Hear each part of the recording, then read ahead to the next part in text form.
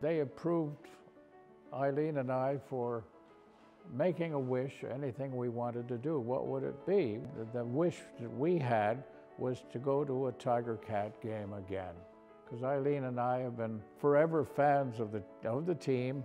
We were long-time season ticket holders, and we sure missed it.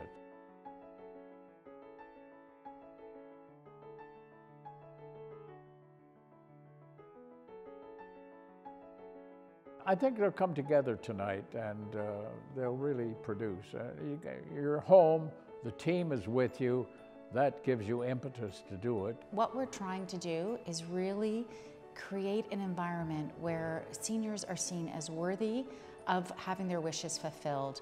The cooperation of Tina and her marvelous staff here at the Meadows, it's coming to fruition. I'd like them to win.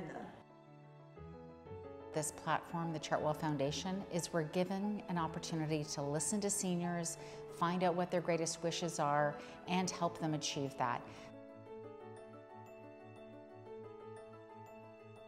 A wish like this takes so many people contributing, from the beginning when someone listened to the wish, when the family said we want to make this happen, to our residents supporting each and every detail that happened.